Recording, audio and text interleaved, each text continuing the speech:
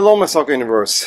Milan salvage a draw at the Olimpico against Lazio. However, the defensive frailties are still very much there. Fonseca surprised with the lineup. No Teo Hernandez, no Rafael, but two new players in there as well, in Fofana and in Emerson Royal. And while Lazio had more initiative at the beginning of the game, it actually was Pavlovic who headed in a Pulisic corner, where Lazio goalkeeper Provedel was a little bit in no man's land. And then Milan looked in control. It was not a great game, but they looked in control. However, second half, more and more tilted towards Lazio, where the defenders needed to make some last-ditch saves, and then Nuno Tavares. Two runs on the left side, crosses in. First one meets Tati Castellanos, who really had Pavlovic's lumbar felt at this moment. And then just 4 minutes later, Buledia make it 2-1 for Lazio. And Lazio fully had the momentum. There was another big chance in there. The game could have gotten away. However, then comes a quadruple substitution by Fonseca, who brings on Musa, Leao, Abraham, newly acquired, and Teo Hernandez. And the latter three combined to make it an equalizer for Milan, who then seemingly had the momentum. However, then came the cooling break. Not much was happening. Tati Castellanos had a great effort saved by Maignan late on. That was it. It's 2-2. Still not convinced by this new Milan team, but I guess it is work in progress. Still doesn't look good overall, if you were asking me.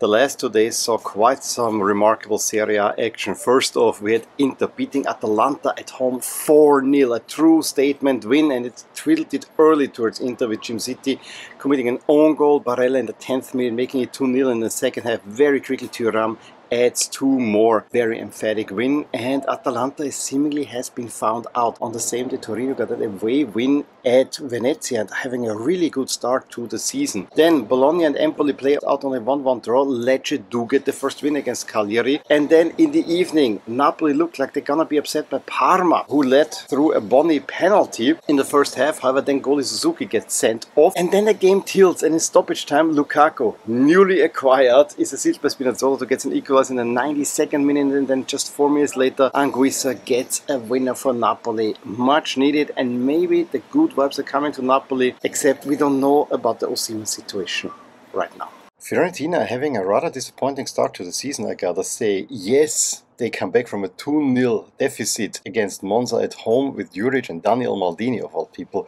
scoring again. Moise Kean pulling him back, and Robin Gosens very late on getting the equalizer. But, you know, I think it was more expected from Fiorentina. Verona also stay kind of up the table, getting the second win of the season, a 2-0 away win to Genoa. Genoa team that actually started quite well so far, so really big win for them. Juve dropped points for the first time. However, they still have not conceded a goal, but Roma held them to a 0-0 draw to their credit. And Udinese also get a win, and they're up there in the table with the big hitters, 1-0 over Como, a Como team that I have expected a bit more from as well.